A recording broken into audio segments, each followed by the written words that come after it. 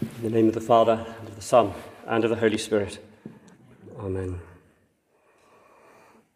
It's one of those odd things, those of us that are part of the Church of England, we assume that everybody does and says the same thing as us every week, and we've got just these two main sets of services.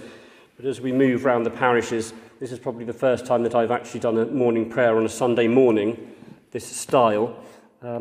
If not ever, certainly for some time. I'm familiar with it during the week. Those of you who've seen on Facebook, I do morning and evening prayer at St Mary's, Halesworth. But using this on a Sunday, mainly, I guess, because as clergy we tend towards the Holy Communion services rather than the morning prayers. Good to see you all, and it's also good to have the bell ringers here welcoming as they make their way round the various parishes of the two benefices as they are able. So, to our readings. Our first, the Trinity, come, let us worship. O come, let us sing to the Lord. As you may know, in the Roman tradition, the songs, canticles, readings, documents are labelled or named after the first word or two of the document or of the poem, a little bit like us trying to think of the title for a hymn, whereas actually it's just the first line. And so Psalm 95 has passed into sort of liturgical vocabulary as a canticle. It opens morning prayer on Friday in common worship, and it's also known as well as Psalm 95, therefore, as the Trinity. O come, let us sing to the Lord. And it's a good psalm with which to open our worship, an encouragement to sing to God. Worship, to bow down, and why? Because in his hands are the depths of the earth, and the heights of the mountains are his also. God is over all things and under all things, just as we heard in the Song of Songs. His left hand is under my head, his right hand embraced me. I have gone down into his cellar. Just looking for that.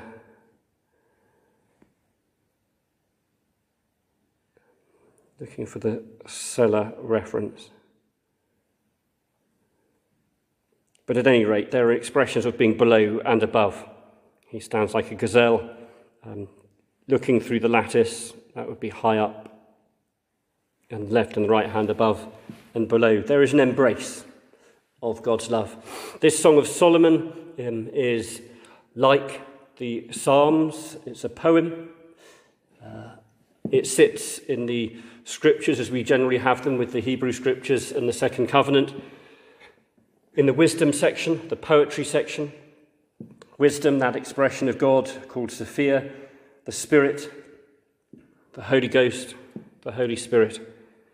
And there's a body of writing in that Hebrew Scripture which is poetic. If you're the sort of person who likes facts and figures, I suggest you dip your toe in the water, but don't spend too much time there. You might rather read the histories, which again are somewhat metaphorical, but the second chunk after the Torah are the histories. The Torah is the law, and then we have the prophecies. So they're all the sections of the Hebrew Scripture. But this wisdom section, it takes some gentle reading, and one needs to allow the words to flow over. And I was just thinking as we were listening to it being read, it's a little bit like a tune or a track, a file that we listen to. We may not actually know the words, but we know what it's kind of driving at. We might have to go online to find out what the actual lyrics were. We might know some of them that just sort of come out of the music a bit from here and there. But we associate it with a feeling, perhaps, a place. And we know what the song means for us, if you like, even if the actual words in the song don't necessarily mean exactly the same thing. We might not know them. They might be a bit confusing. They might be a bit mystical. Song of Solomon. I went to a Bible study week in Sarum College in Salisbury, and I had the privilege of sitting at the feet of a man who had made this, not his entire life's work, but it was a little bit like those people who have train sets in their attic. He used to repair back to his office and do a little bit more work on Song of Songs when he wasn't doing anything else. And so he'd been sort of meditating on it for much of his adult life. And he taught it to us in 3 sections over those 4 or 5 days. And the first section, the first way he interpreted it was as an erotic love poem. He invited us to look at pictures of the human form, to enjoy food and drink, art, smell, imagery during that first exploration. And it is an ancient shepherd-based erotic love poem. And it is entirely feasible, acceptable to understand it as such. We might think that's a bit of an odd thing to have in Scripture, but God, to my mind, blesses us with our physical nature, and in many respects, for many of us, that experience, when it is right and proper and true, can be amongst the most glorious of our human experiences. Clearly, the equal and opposite is also true. It can be the most damaging, hurting, and difficult, frustrating, and challenging, angst-ridden aspect of who we are as people. But to have this poem there, and we can interpret it as lewdly, to my mind, as we like, if we are reading it as that sort of poem. But that's just one strand, one chord. Another strand or chord is actually the idea of the temple. And if you read about the building of the temple, the instructions for the temple, it was designed to look as much like where God is as possible. And one construct of that is the Garden of Eden. And so there are pomegranates, which are fleshly, sensual. There are vines, likewise, intoxicating from their fruit, the juice made of their fruit. Clad in gold, smells of, I don't think we had anything here about, oh yes, they give forth fragrance, but elsewhere in the Song of Songs there's a development of the idea of incense. Gold, frankincense, myrrh would have been smells, sensations that people experience in worshipping God, which is one reason some say why it's in that hymn, O worship the Lord in the beauty of holiness, and those sort of Epiphany season hymns, because they're expressions of worship. And the temple for the Hebrew people was this awesome, a bit like us coming out of our mud huts into this extraordinary building in years gone by, with this extraordinary size, shape, high roof, permanence about it, with these images painted on the roof. It would have been an expression of awe and wonder. And as a Hebrew religious text, Song of Songs also stands. So when I did that course, the second chunk section was looking at it as upholding the God of the Jew in all that beauty, delight, and tenderness, having also originally thought about it as this erotic love poem. So there are 2 chords. And then the third and final, as Christians, we read it and we see Jesus in that. Those of you who are interested in mystical expressions and experiences of faith from the saints, sometimes sadly it's because women have been abused by men and not been allowed to eat, and equally men abused by men and taken to the very edge of what they can sustain in terms of lack of food and determination to make people stand in the sea for hours on end and to pray all hours that God sends. People can be reduced to that sort of liminal point between life and death, but there in prayer and worship they have extraordinary, almost erotic experiences of God. Your soul pierced my heart, ideas of Jesus dying on the cross and his blood falling on them, and extraordinary poetry of intensity of an experience of Jesus. And we understand Jesus as an expression of God, loving us, being with us, holding us, physicality of God's presence with us. We know that because God is with us, that we belong to God and God to us. My beloved is mine and I am his.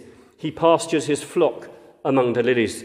Whilst we might not have the word lilies in the psalm that we know and love, the Lord is my shepherd, that idea of God pasturing us as flock, caring for and looking after us, is just one of the myriad layers, facets of this fascinating poetry and book of wisdom. And so however we want to engage with those strands, there are some that say it is one and it isn't the other, but I put it to you that there is truth in all of those ideas in relation to that poem. And it's no wonder that we are drawn to love and to worship and to praise. And finally, very much down to earth, our letter from Peter to the churches. We know that we come down from this mountaintop experience of sitting in this wonderful building and we get back to our families and our friends and our neighbours, the challenge of sorting out our electricity bill, work out where we're next going to, how we're going to afford our holiday or our meal, how we're going to get our passport, how we're going to care for our children or our parents, the nitty-gritty of every day. And things can become more difficult as Jesus, coming down from the Mount of Transfiguration, suddenly gets caught up in a healing and a restoration of challenging behaviour and difficulty within a household. May it be our prayer as we go from here today that our experiences of wonder and awe and worship will enable us to be serious and disciplined, to be loving each to the other, to recognise the moment, if we are able to step away, count to 10 and come back, isn't actually all there is to life. May we understand that actually everything we say and do as it were to God, that God may be glorified in all things. And may we not be surprised, yes, I know that Peter is writing to people who are being persecuted because of their faith, as many of our those that share our faith are persecuted around the world today. But even in some small way, we might try to take a stand because of a truth as we understand it, over and against a family decision or something in our street or in our club or society that others disagree with. It doesn't matter if we do this or that, and we say, well, actually, I'm afraid I'm going to have to disagree because I think we should do such and such. People may turn aside and turn away. But Peter writes, let us not consider that to be unusual, strange, unexpected, but rather may we be glad and shout for joy, or prepare to be glad and shout for joy when God's glory is revealed, because we understand we are suffering in this present time because of that. I guess it's a little bit like those of us who are struggling with a knitting pattern.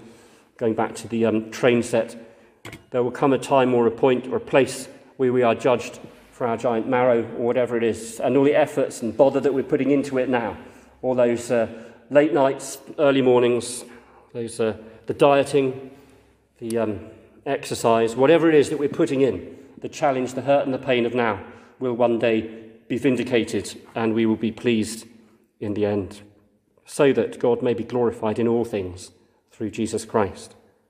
Amen.